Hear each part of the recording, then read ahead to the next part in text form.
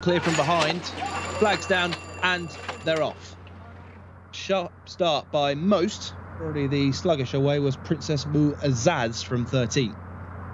Up ahead, Jara Al Khaladir got a decent start from stall number 2 and will lead them early on to the blue colours in second position of Gasham Sham Al Jazra to now have the overall advantage. So it's Gasham Sham Al Jazra who leads to Jara Al Khaladir towards the inside. Orange cap of Mountassir sits third, and then back in fourth position, Michel El Katayeb back in fourth. Just in behind these runners, we have Samadir Athbar, who broke alertly enough from stall 1 to sit in fifth position.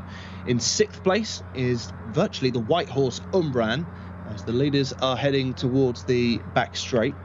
Just in behind Umran, we have the green jacket of Jamil Al-Wathbar, who's wide on the turn, not as wide as 1 or 2, including Shibul Nima, who's certainly got plenty of work to do. Looking towards the back of the picture, Ez Al-Shadam is certainly one of those towards the rear of the field, and so is Madcore.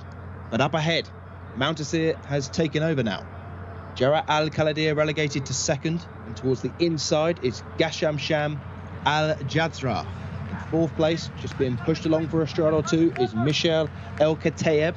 In fifth place is Samadir Athbar. Being worked upon for an effort is Ferdous, who's wide on the course. And in between that pair is Jamil Al-Wathbar. Looking to make a bit of ground now is Umran. And staying on from the back of the picture is Madcore, but there's probably 15 lengths first to last. And the first one turning towards the judge in the lead is Mountassir.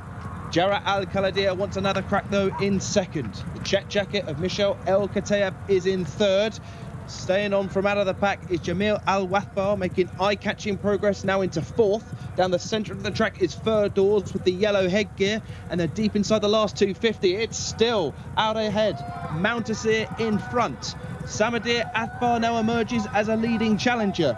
Check colours of Michel El Katayeb is still there, and right against the running rail is Princess Muazzaz, but it's still Mountassir out in front.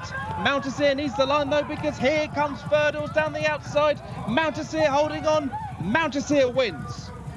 Mountassir held on and held off the challenge of Ferdous. Princess Muazzaz back in third. Mountassir wins for Ali Al Mimoun.